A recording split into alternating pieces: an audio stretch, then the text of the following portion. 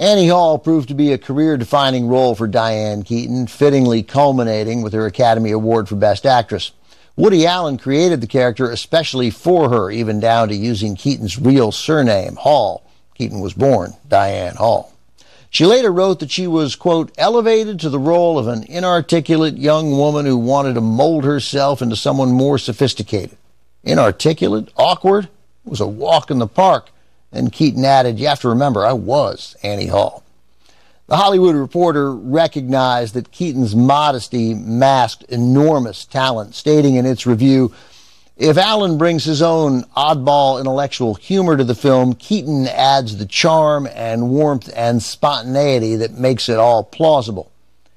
Annie Hall marked Keaton's first Oscar nomination. She's earned 3 more since, all in the Best Actress category, for Reds from 1981, Marvin's Room from 96, and Something's Gotta Give from 2003. Coming up, Jack Lemmon and Shirley MacLaine star in the Best Picture winner from 1960, directed and co-written by Billy Wilder. The Apartment is next on TCM. Next on TCM, The Apartment, then Gigi, and later, The Great Ziegfeld. Oscar is center stage tonight.